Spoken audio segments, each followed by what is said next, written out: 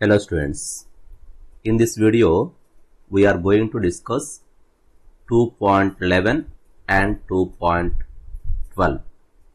In exercises 2.9 and 2.10, we have carefully distinguished between average speed and magnitude of average velocity. No such distinction is necessary when we consider instantaneous speed and magnitude of velocity.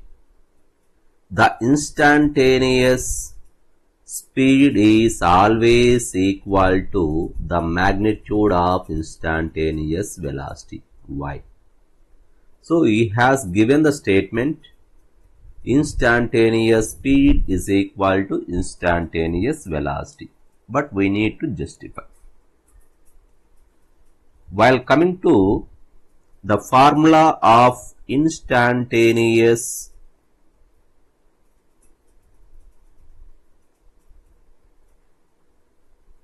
speed, V is equal to limit delta t tends to 0 delta x divided by delta t. That is also is equal to dx divided by dt. Similarly, instantaneous velocity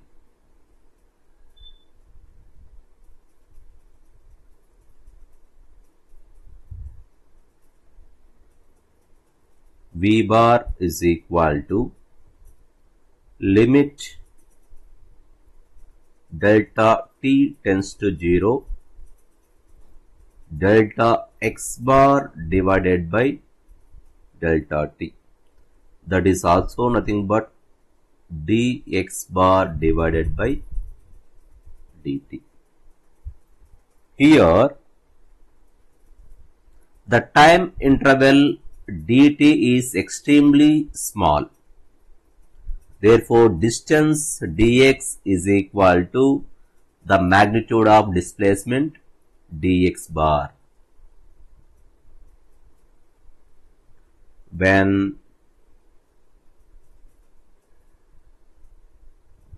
the time interval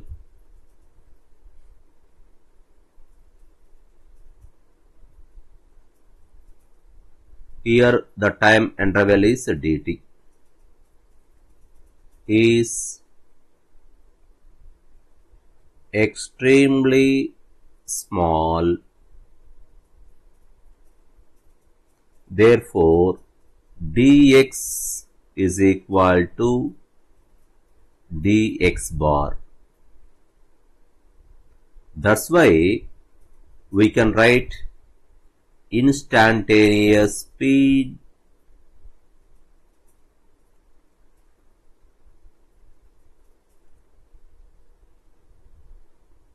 is equal to instantaneous velocity. So when the time interval is same, dx value mod dx value both are equal. That's why automatically instantaneous speed and instantaneous velocity both are same. Coming to 2.12. Look at the graphs A to D, figure 2.10 carefully and state with reasons which of these cannot possibly represent one-dimensional motion of the particle.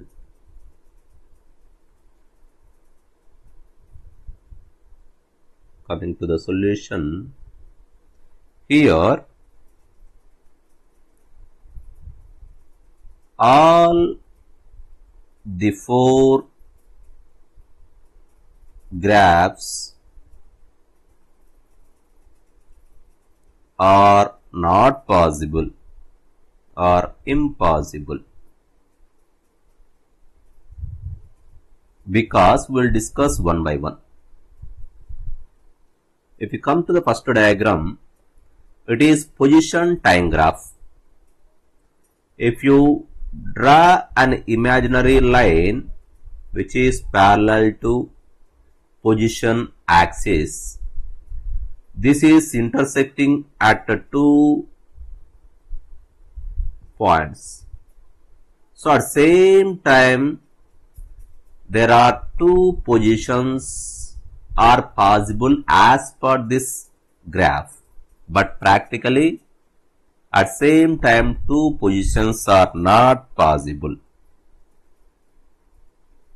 So that's why the graph A is not possible. Graph A is not possible. The reason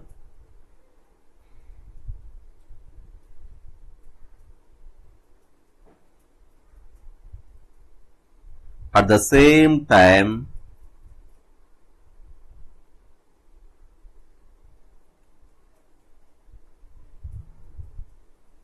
a particle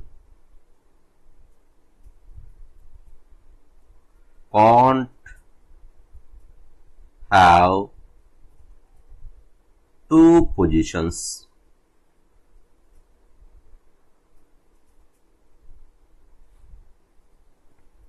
Coming to graph B. Here velocity time graph is given. Here also we can draw an imaginary line which is parallel to y-axis. If you observe here, the velocity one value is present. Here another value also present. Suppose say that is v2. That means one velocity is positive, one velocity is negative. So at same time it is also we can say that this graph is not possible, because at the same time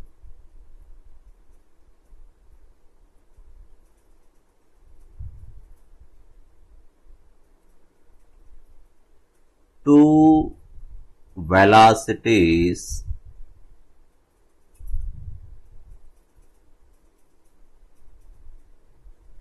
are not possible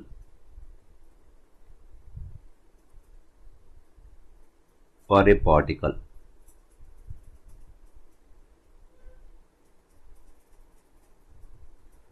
Coming to C.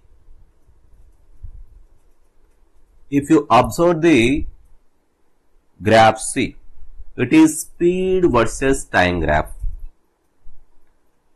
In this speed versus time graph, above time axis the speed is positive, below time axis the speed is negative. But actually the speed can't be negative. That's why the graph is not possible. Graph C is not possible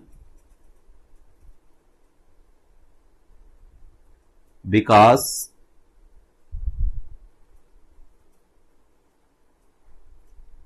the speed of the particle cannot be negative.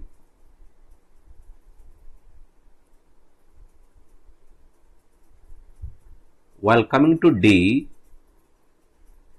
this is the total length versus time axis graph. Total path length versus time graph. Total path length is nothing but distance.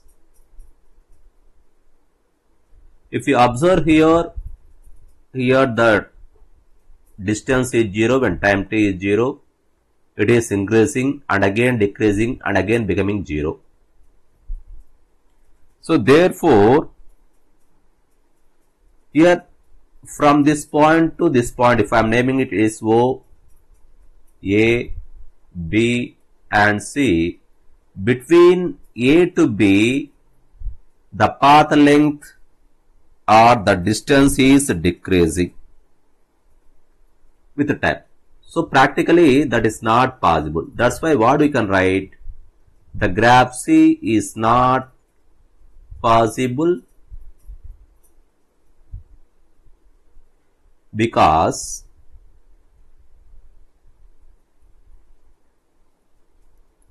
total path length, that is nothing but distance, can never decrease with time. These are 4 graphs which are not possible with reasons. Thank you.